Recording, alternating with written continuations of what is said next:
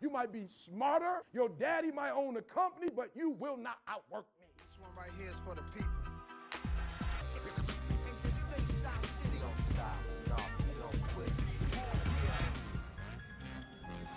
Do you know who this kid is? He's from Chicago. I'm your host, Ryan J. Owens, current pro athlete, entrepreneur, and former USA national team volleyball player. I will not be defined by my athleticism alone, but I've learned how to leverage it, to stay passionate about it, and prepare for life. That's why the Beyond Athletic podcast was born. I'll bring you case studies of current and former elite athletes making it happen in life, as well as tips and lessons from top sources in sports, nutrition, fitness, entrepreneurship, and more. I'm here to tell you that you are beyond athletic. Hey, thanks for joining us. This is a fun episode I did from a cafe in Belgrade with Thomaz de Aquino, Brazilian. She is just now returning back to her team, so definitely check up and find out what she's doing, how she's getting back into her sport after having knee surgery. Very inspiring talk. I love the fact that she was courageous enough to leave Brazil when many don't. She was pushed to learn English, but that shouldn't stop anybody because that is something you can find anywhere, and actually something that the two of us are very passionate about, figuring out solutions for how we can help athletes move around the world as athletes, whether that's for education or for work or for life, basically using volleyball as a vehicle. And in this episode, I love how she just gets into the things that drive her, that drove her before, and what she's aspiring to do. So I hope you enjoy it. Please bear with us whenever I had to turn my mic on. Of course, I'm in a cafe in Europe, so it's a little bit loud, but I try my best to clean up the audio. And if you do like this, if it makes you think of anybody, especially some foreign younger athletes who may be aspiring to go to a different country for whatever reason, definitely share it with them. Enjoy. Hi, my name is Mariana Aquino. I'm from Brazil in a city called Curitiba. It's the capital of Paraná, which is the state near Rio and São Paulo. It's really nice out here. It's a big city, the perfect size, actually. It doesn't really look like Brazil, honestly. It's really clean and organized, and it's located in the south of Brazil. I love to live here and everything, so nice. So my dad and my mom are together. They're married for about, I think, 30 years now. I have a little brother. He's 16 years old. His name is Enrique, like Enrique Iglesias, kind of with an H in the beginning. He lives in Michigan actually now. He's an exchange program for a year with high school and soccer. So he's an athlete also, and he wants to study in America as well as I did. And we're a pretty big family. I have a bunch of cousins, and my grandparents are alive, and we get together on Sunday to have lunch all together. And it's a very traditional Brazilian family. We're all really happy and loud, and really close to each other, which is great. They're really a big support for me. They always supported me with all my decisions. They're not athletes like I am. My mom is a doctor, but she also played volleyball in high school. And my dad, he's a businessman. He works with insurance, but he loves sports. He's involved with soccer here with like pro teams and everything. So he really helps with my career. So they're really involved in my career, and that was a big thing for me with all my decisions. They always participated in them. So I thank them with everything. So yeah. All right, so tell me a little bit about how you got into volleyball as a kid and what it means to you. I always loved sports since I was really, really young. And then in school, they had this like initiation to sports. So since I was 7 years old, I practiced all sports. So like soccer, track and field, volleyball, swimming. And then I got into swimming really young, and I competed in swimming and everything. I was really good at it. And but then I was also really tall, and I loved volleyball because of how dynamic it is. And I love team sports, and swimming kind of felt a little lonely for me. So I switched to volleyball when I was 10. And then I went to club volleyball when I was 12. And that's when it started getting serious, I guess. So I played for school and I played for club. And then, I always loved the sport itself, so that was easy for me to continue doing it because I was passionate about it. I didn't feel the pressure when I was younger. I just was doing what I loved, and I had so much fun with it. So that's how I got started in school with this initiation process of it. I got to test it out, all the sports, before I chose volleyball, and then that's what I identify myself most with. Awesome. So just so people understand the structure in Brazil, what is that like for you to be a volleyball player? How do you get into clubs, and can you play with schools, and et cetera, leading up to, let's say, your decision to go to the States? Right. In Brazil, it's a lot like it is in America. You play for school and you play for club, but mostly your club and your school team are kind of the same. They have kind of a partnership with the school and the club. So it's better for you to play for a club because you get seen more often by bigger teams and even universities in America and stuff, and go to state teams and everything. So we also have, like I said, state teams. So if you make the state team when you're 12, 13, 14, and you play national championships with this state team, you get a better chance to move forward instead of just playing for the school. So that's what I did. I started playing for the school, and then, like I said, when I was 12, 13, I went to the club that is partnered up with the school. And then I started getting well known, and then, getting more championships and everything. And then I made the state team when I was about 15.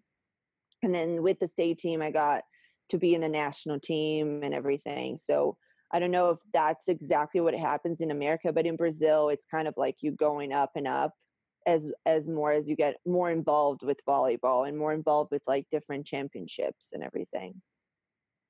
Tell me a little bit really quick about the national team. So you said you made it from the state team, which, correct me if I'm wrong, but when you say state, so a state, for instance, in Brazil would be, for instance, a very large region that covers many cities, because you don't technically have states. And I just want people to understand it because I played in Brazil and I know what you mean. So it'd be like a region in the States, for instance, we would have a few different states together, and that's one that would be almost like conference, a you guys, but that would be our region, actually. Right. So your region is more like a state, right?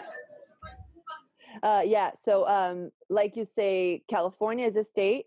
My state is Paraná, and this state selects the best players every year by age. And those players, they practice together for a small period of time, and they play 2 to 3 tournaments. So and then those players playing this tournament, they play against other states with their state teams. And that's when you move forward. That's when you move up, because if you get selected for the state team every year, then you get to see, show yourself, and you get invited to different other teams. That's what happened to me. When I was 14, I started to play in the state teams. I got selected for teams that are older than me also. So I was born in 1991, so I got to be on the state team since 1989, which are girls 2 years older than me. And then I got to show myself. And then after, I played a bunch of, they call Brazilian championships. They're really competitive when you're at this age. That's the top what you can do. They call it nationals, right? But then you represent your state, and that's how they get to know the athletes. That's how they get to select them and organize the whole thing. And then you play this nationals, and then you get invited to play in different teams. So my state, Paraná, is really good for girls when they're 14 to 16. and up until 16 years old, it's a really good state to play in because it's a high level. They have high level club teams and everything. But if you want to move forward and play higher levels, you have to go to Minas Gerais, São Paulo, Rio, and play in those teams. That's what I did. I got invited to play in Minas, which is a really traditional team for the Superliga, which is the pro league. So I played with them when I was 16. So I moved away from my house when I left home when I was 16. So I played club and school for them. But I still was a part of my state team in Paraná. I couldn't be on the Minas because Minas is located in the Minas Gerais state. So since I was not from Minas Gerais, I couldn't be on their state team. I was always going back to Paraná to play the nationals. And then when you get selected to the national team, if you are good enough to be in it, and then they select the best state players, and then you go to Rio, Saquarema, and you practice in there. They have a big center where all the national teams are, like sub 16, sub 17, sub 19, sub 20. These days they have sub everything up until adult, but on my time they have only sub 17 and sub 19 or something like that. So yeah, that's how it works. Nice. And just a quick note on the club system. So you were playing in your, let's say, the high school and club systems there, and then you have your state program. But when you went to Minas, right, you went into a club that not only has like hundreds of sports, I think, but you went into a club, I'm not sure on that. I know they have a ton of sports. I know it's one of the oldest clubs. But just to talk about the structure of that particular club, because when you say I went to go play with a pro team, you're not actually playing with the pro team, or are you playing with the pro teams? Because there's many clubs that go throughout there, kind of like the U.S. system, where they have like the U18 and down. They have down to like 13 sometimes, usually 15, right? 15, 16, 17, 18. So can you explain that just so people understand it all the way up to the pro and that it's one club? Yeah, this is good here actually because we get to see the pro girls practicing, which is very inspiring. They're at the same place, the same gym. After our practice, they go practice, and I remember myself just like sitting there and watching them play like idols. It was nice to be in Minas. Minas has like from I think 10 years old teams, sub 10s or something, up until pro. They're all separated. So the only pro team is the actual pro team, but we all practice in the same place. We all go to the same gym, and I don't know, it's like the other sports are also cool because they work the same way. So it's a big community and it's this huge club. We have like about 5 clubs like that here in Brazil that have a bunch of sports, and they have a really great structure and their history and everything, and the fans and all. So those are the clubs to be in for sure, because you get inspired every day to see those girls practicing. And then I decided to go play in America, so I didn't play pro. So up until the like I think sub 17s, what you call in America, which is like the division before you go to university, I played in Minas, and then I was like, I want to study for the SATs and go to United States, so I won't sign anything pro. I will just go there. Yeah, which is a great segue to basically, how did that come about? Why did you choose that?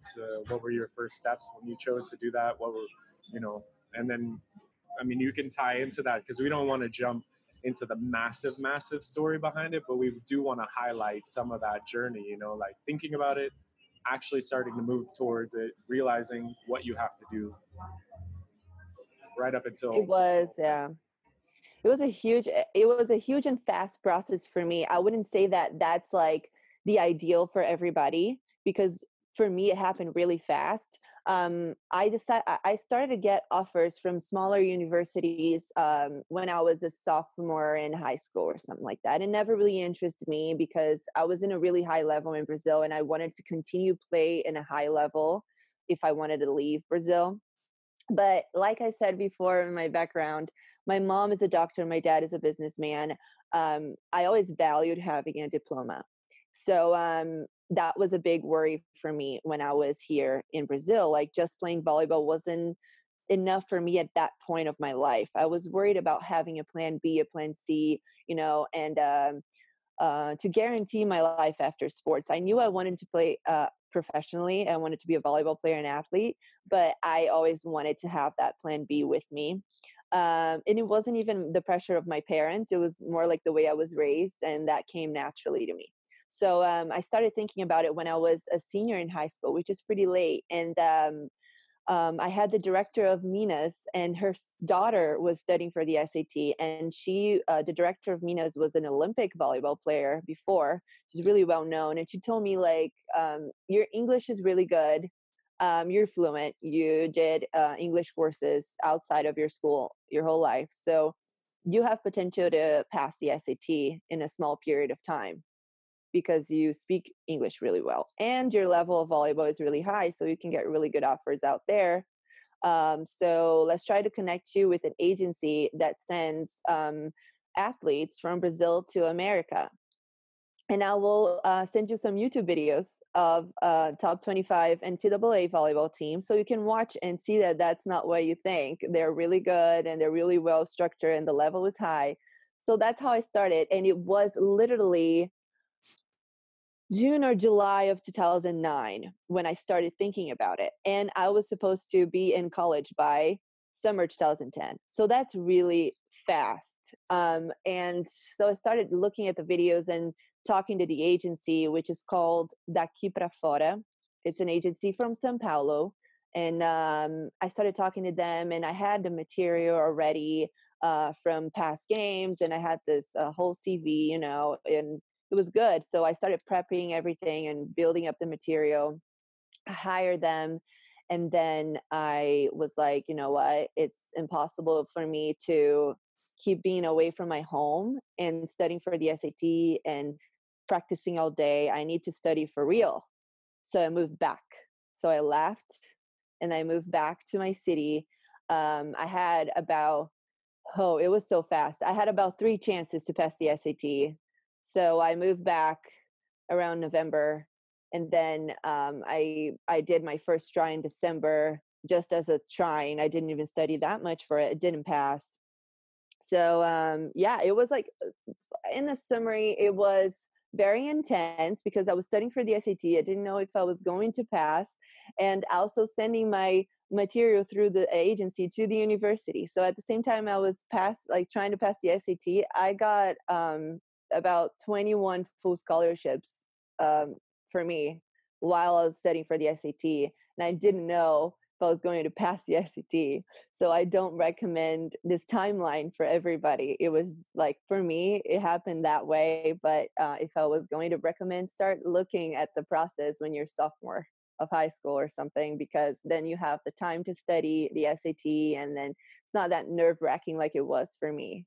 So that's why, basically, I always valued diploma. I always valued a high level of volleyball. And as some of you know, I went to UCLA, and UCLA had every aspect of what I was looking for.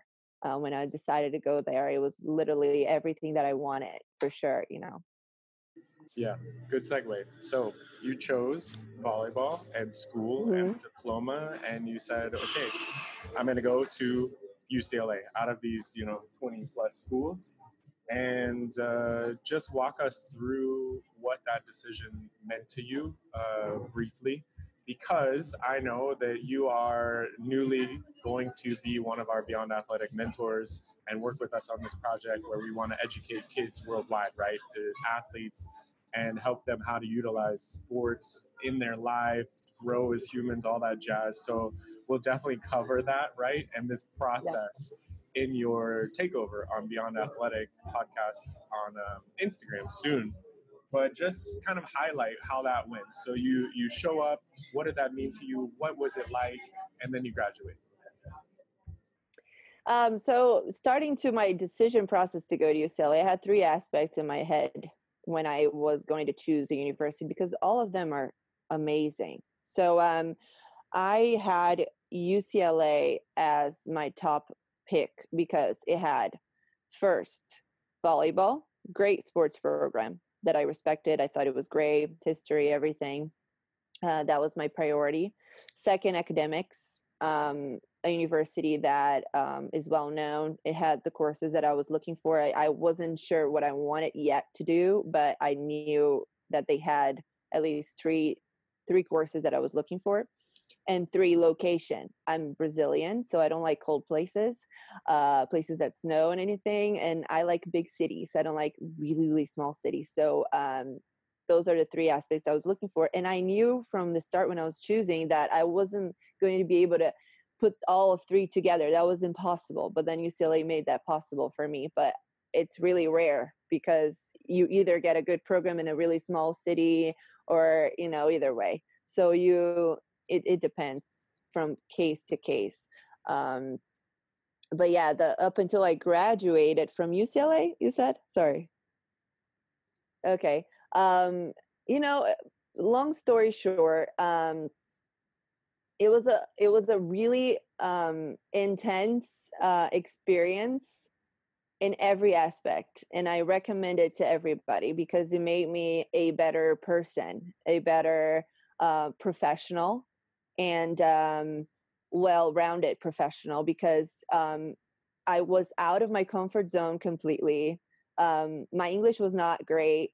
So the first 2 years I had no foreigners on my team, only Americans. So that pushed me really hard to learn the language. And the volleyball also different, but great because you get a different school of volleyball, which only can add up to your skills as an athlete. And the way you get well known by like being professional, I think UCLA was great with that. We always had seminars and meetings by how you can portray yourself in social media. How can you be better with nutrition? How can you be better with physical therapy? They educated us throughout these 4 years. And that was crucial for me because that's the time when you're like 19, 18, up until 22, when you're like growing as an athlete, as a woman, and as a person. And that was, really important for me to have this support. I feel like if I was just playing professionally, maybe I wouldn't be that aware that I need to be, focused on a lot of aspects, not only just going to the court and playing volleyball. I need to be aware of other things, So today I feel way more secure and of myself as an athlete because I had that experience in college. And, touching bases on what you said, being a mentor, it's a big thing for me because I want to pass on to other athletes that it's possible to do both. It's possible to be educated and study and then also play your sports, or it's possible, at least when you're growing up and you're a teenager, to have a plan A, plan B, plan C, because all of us know that it's a really hard world professionally out there. Not everyone makes it. And even if you make it, it's really hard to stay there too. And sports is a small career and you need to think a long term. And if you start thinking long term when you're younger, and if I can give that opportunity to people, I can educate teenagers in order to have that mentality, maybe I can change their lives moving forward. And they don't know it yet because I know how they feel because I was younger once too. I still feel young, whatever, but I was younger once and I had the same mentality. Thank God I had a big support system at home that kind of taught me, hey, think outside of the box a little bit, think a little bit long term, but I know that's not the reality always. So if I can be a help, then, I feel like my mission is complete. Yeah, I think that's beautifully said. And like you mentioned, sometimes you're not going to, most times you're not going to have that immense or strong network around you, but you can create that. You can create it by seeking out things like this, other people telling their story, other people who have gone through what you went through, right? And then putting all that together and creating your path that you don't have to do it alone, but you can do it alone, but you're not technically alone, right? So I like that. That was well said. All right, so let's kind of move to the last little section of this, and we talk a little bit more about your volleyball. Before we talk about like your biggest, let's say, or volleyball in your life as a professional, and it could be some life things also, because we both know that sometimes when you think about like accomplishments in life, sport doesn't always make those top ones, although they are pretty freaking cool. You never know, right? So where did you play after UCLA, and what are you currently doing, so that we can move on to this next piece? Okay. After UCLA, I played my first pro league in Turkey, in Istanbul, in a second league. And then I played there. I got best middle blocker there. And that moved me up to the league in France, in RC Con. That was my second pro season. We did really well. We played CEV, and then we ranked really well. We got second, I think, on a French championship. And then I played my third pro season in Romania. And I think that was the hardest year, but also the best one for my career. I got to be playing the Champions League. We made the finals. We got second place in the Champions League. That was a highlight. And then after that, I went back to Brazil, because coincidentally, Brazil had a team in my hometown. And it was a dream of mine to play in Brazil. I never played professionally in Brazil, and I'm Brazilian, which is crazy. So I was like, I need to go. I think that's the time. I feel mature. I feel ready. Let's do this. So I went back to Brazil last year, and I played my first pro season in Brazil in Curitiba, which is where I'm from. I was living at home. It was great. I was close to my family. It was a great season for me. I did a great season and everything. Now, unfortunately, as some of you guys know, the very last game of the season in the quarterfinals of the Superliga, I got hurt. I tore my ACL. So I'm 1 month post-surgery now. I'm recovering, physiotherapy every day and everything, to get back on the court as soon as possible. My plan is to stay in Brazil again 1 more year. I want to go back to Europe, but right now for my career, what I have in mind, the best is to stay here. And it's a great league. I'm loving it. It's really, really strong. So I'm where I want to be for sure. Fantastic. So tell us, what is one of your most memorable, let's say, hurdles? It could be a hurdle. It could be a hurdle where it was like a failure at that moment, or, okay, certainly like a lost match or whatever, right? But what really challenged you, and basically you feel like you had to come back from to gain whatever it is you were after?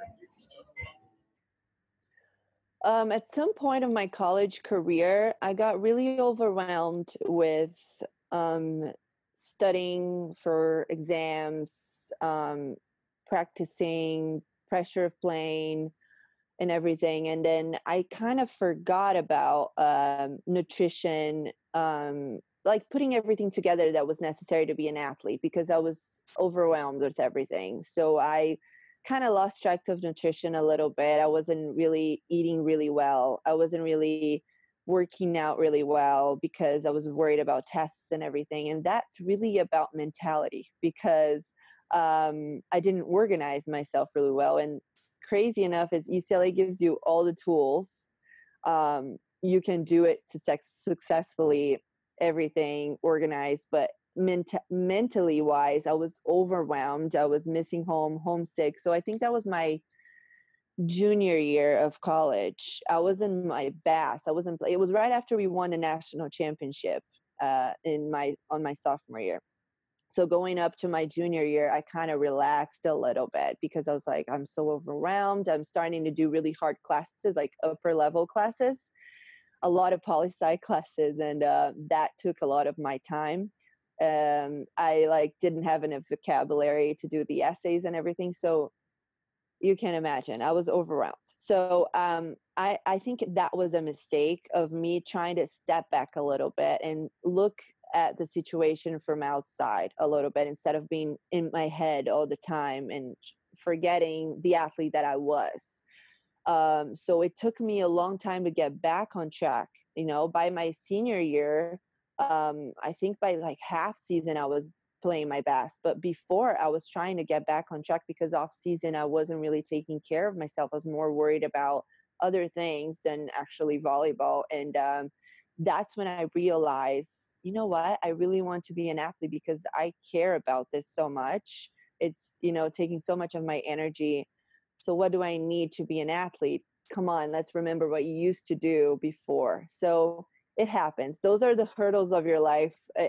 I'm a human, so I had to go through this to, you know, that's why I say the college experience is really interesting and really good, because you get tested in all areas.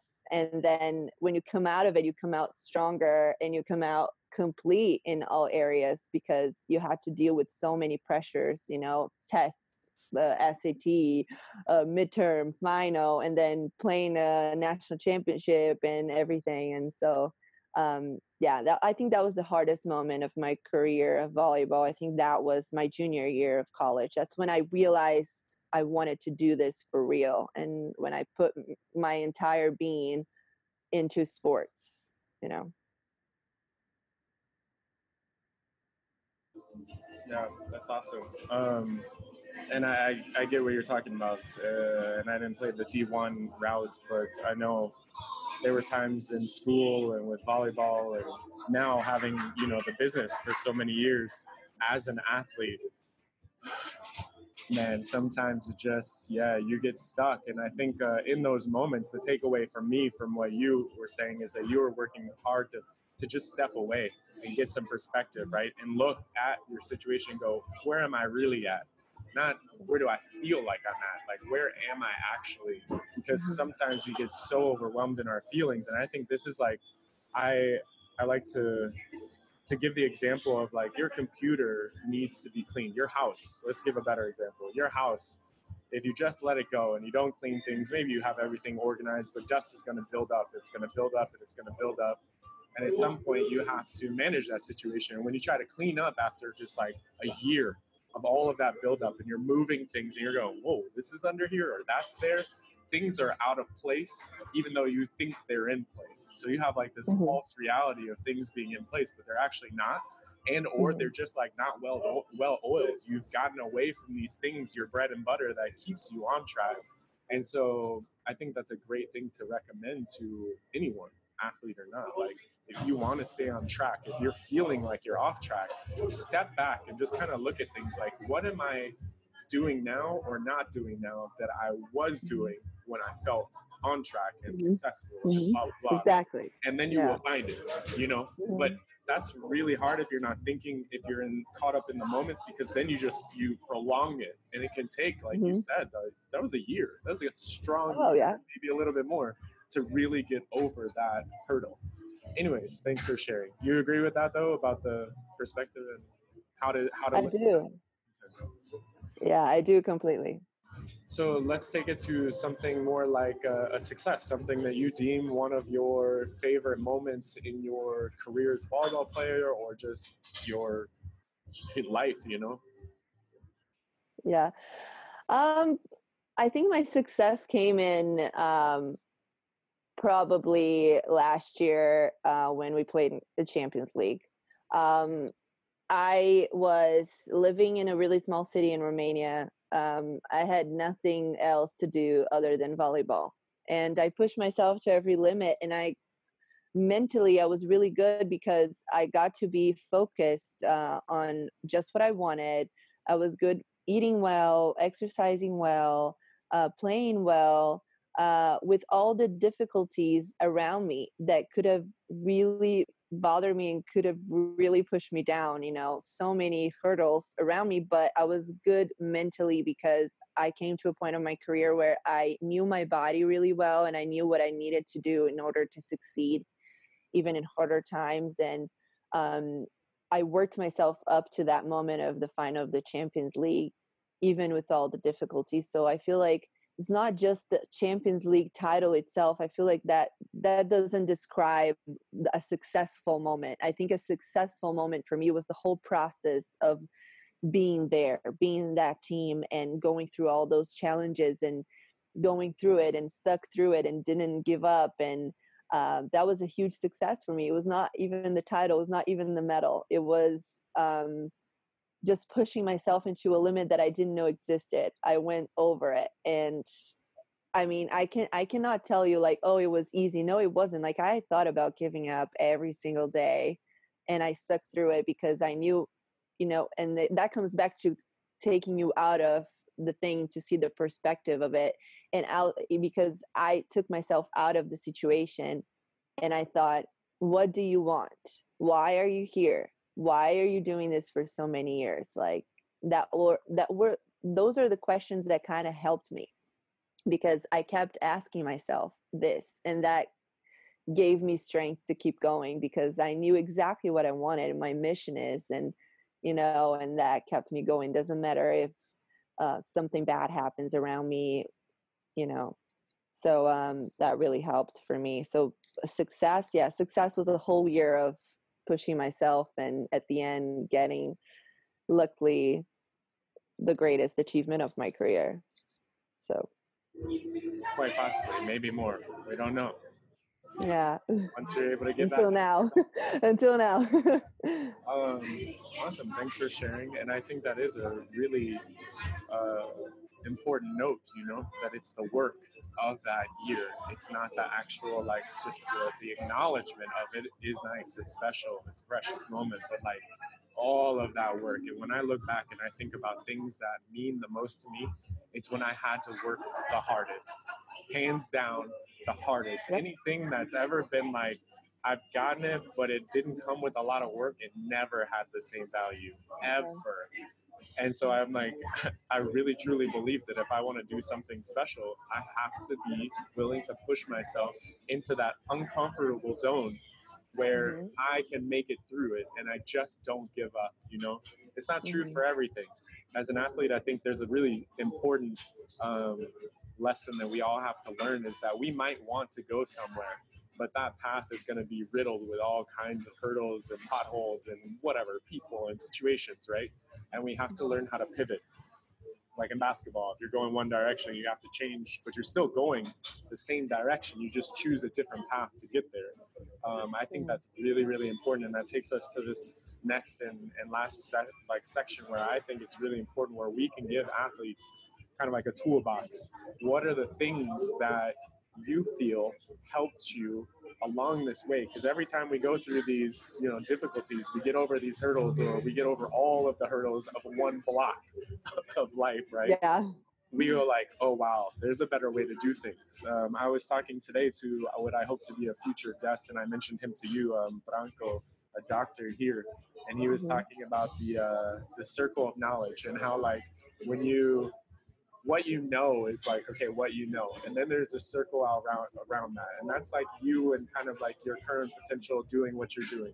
But then there's that knowledge outside of it, that when you learn about that, you realize how little you actually knew. And that just is like a cycle, right? Because there's limitless. And I would like to share with people, like if you'd share with people some of the tips, the tools, the things that you have figured out now help you on your path, and if you were implementing them before, they would have helped you get over some things too, or through some things. The very first thing that reminds me that I can say is, don't compare yourself to your idol or to your inspiration. Let them inspire you, but up to a limit, because if you compare yourself to them, you're going to want to follow the same path that they did. And it's impossible, because their path is their path and your path is your path. So an example of that, that middle blocker that is really famous, that I really inspire myself by seeing her playing since I was young. She made the national team when she was 16. She was in the Olympics when she was 21. And if you think that you have to do the same thing as she did, you're not going to succeed. You're going to keep imitating someone else and forget about your own body, your own structure, your own psychology. You're unique. So you need to inspire yourself, inspire on her, like, get the things that she did as a tool for you, but really focus on what you do best. What's your strength? Because you're unique and you have your strength that she doesn't have, and you can use that for your advantage to get where you want to be. So I think that's the first thing that I say. It's a life lesson that I should have used when I was younger, because when you're younger, you're influenced easier because you're not, well matured yet. So you try to follow other people's paths because you think that's ideal, but you have your own. So you have your own timing for everything, not just volleyball, but in life, personally, professionally, your own time. So that's like my biggest advice for sure. My second one is strictly volleyball. When you're on the court and you make a mistake, I allow myself 2 seconds to feel it. And I really feel it. I feel it completely. Like, oh shit, I'm sorry. I made a mistake and it was bad. Everyone is looking at me. My team is disappointed. 2 seconds. Right away, I was like, okay, done, forgot it, move on. Don't let yourself remember that much. Try to practice that in practice. On your practice, when you're practicing every day, when you make a mistake, allow yourself to feel it for 2 seconds and then let it go. Just move forward, because that gives you enough time to heal and then to think about the other action. Because if you just keep thinking about what you made a mistake, you're going to start letting the fear really gets to you, and then you make other mistakes following that. And that helped me. It's a psychology. It's not going to happen right away. It's years of practicing, but today you can see, if you look at my videos playing, you will see the reaction really quickly, and then I'm like out of it, and I moved on, and that really helps me. So 2 tips. So with that, I just have to ask, do you have any like verbal or like it could be internally or physical cues that you do or think or say that help you on that path, that you figured out will help you be able to do that? Yeah.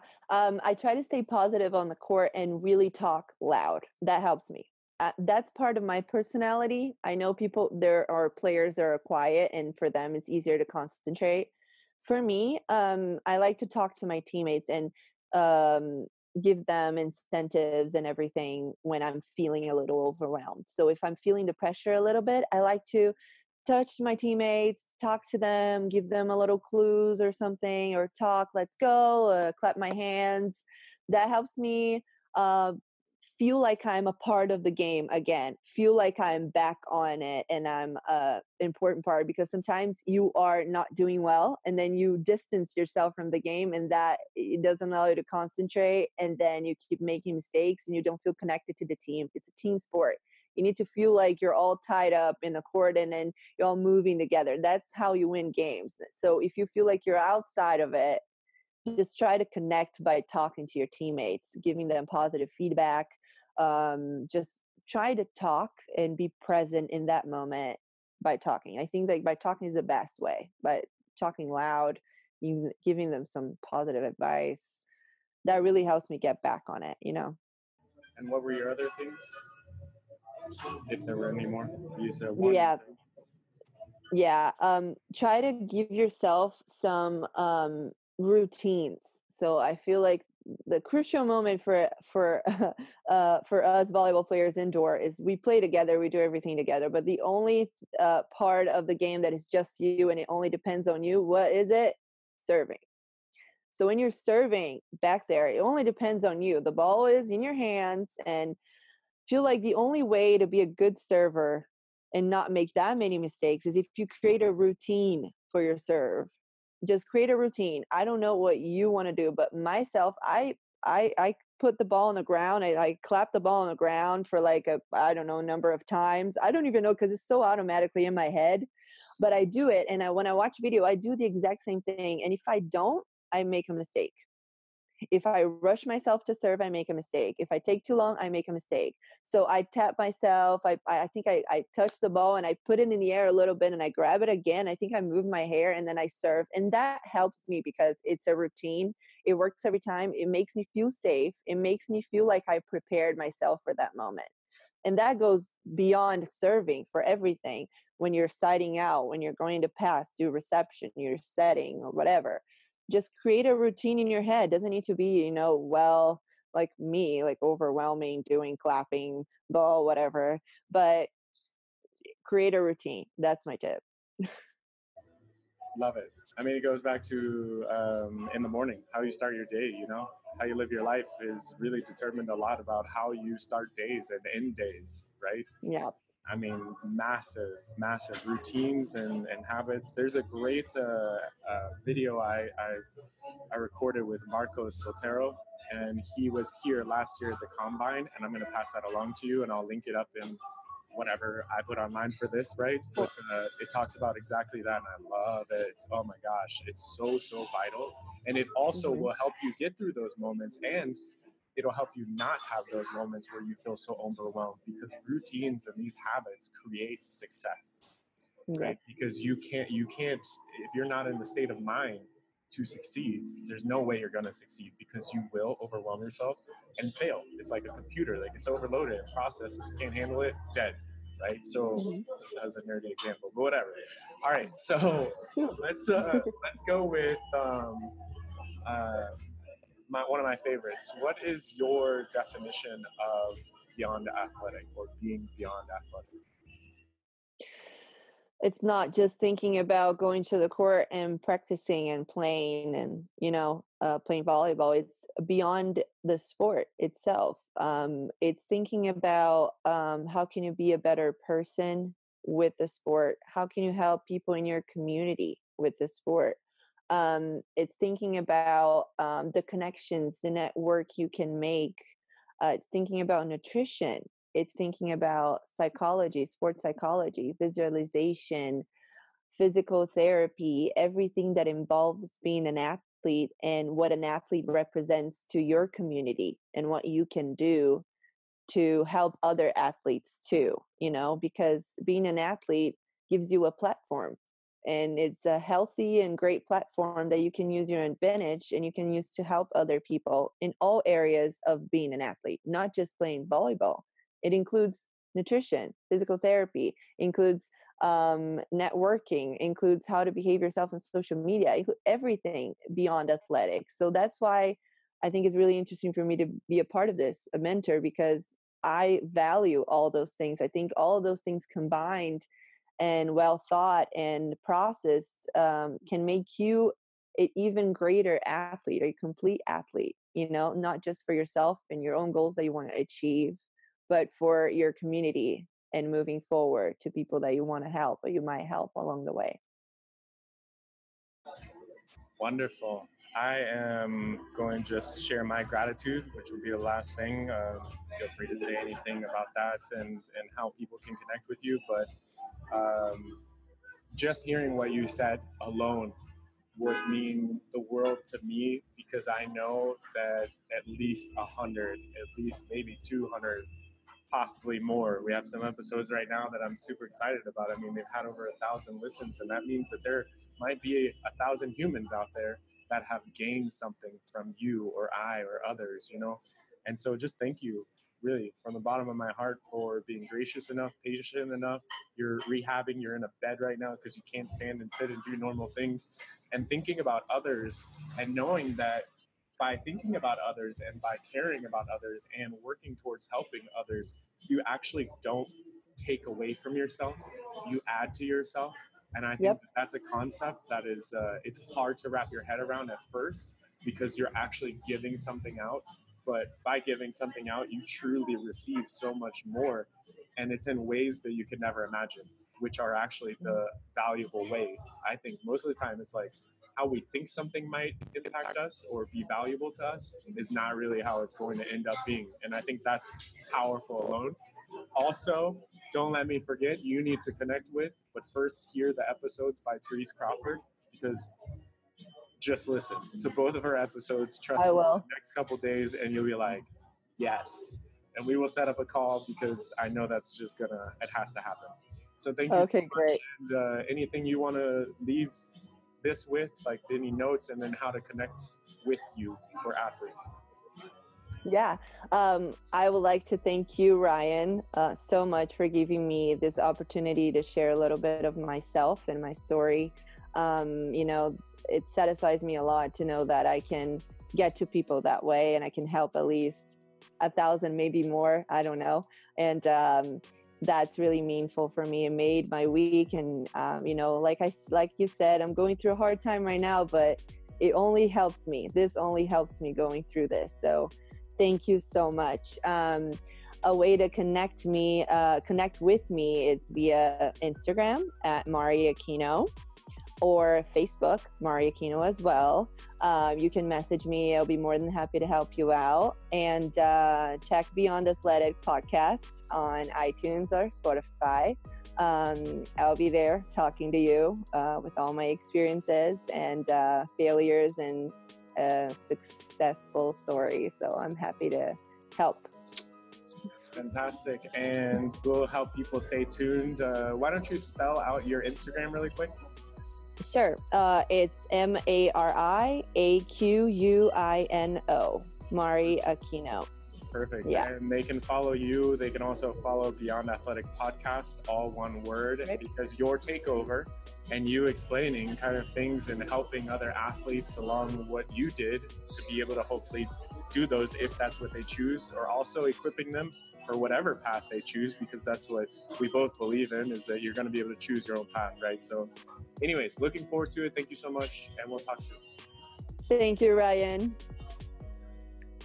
Well, I hope you enjoyed that episode. Make sure you like, rate, share, whatever you'd like, or just knowing that you enjoyed it is enough for me. So if you want to send a DM, you can. If you have ideas for the show or guests, things like that, feel free to hit me up. I'm on Instagram, Facebook, everything. Be sure to link up with Mari. If you liked what she was talking about, if anything resonated, if part of her story you feel is something that you would like to do and she might be able to help you with it, by all means, definitely reach out to her. You'll find her Instagram and her website and everything in the show notes of this episode, which is beyondathletic.com/57. And of course, if you're watching this on YouTube, there are audio versions that you can share on Spotify, iTunes, Stitcher. Thanks very much. Until next time, be more. What we doing live echoes in eternity. I'm gonna show you how great I am. And this concludes our Chicago show. Please stay tuned.